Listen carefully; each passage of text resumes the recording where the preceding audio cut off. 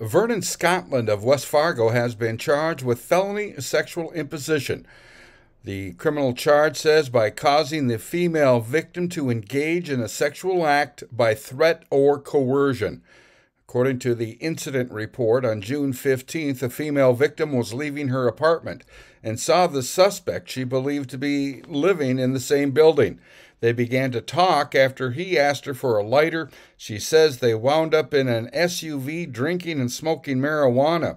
At one point, she stated Scotland held the drink up to her mouth and forced her to continue drinking. The female victim says then she either fell asleep or blacked out, but they were now in the rear of the vehicle and Scotland was allegedly having sex with her. I'm Neil Carlson reporting for iNewZ.TV.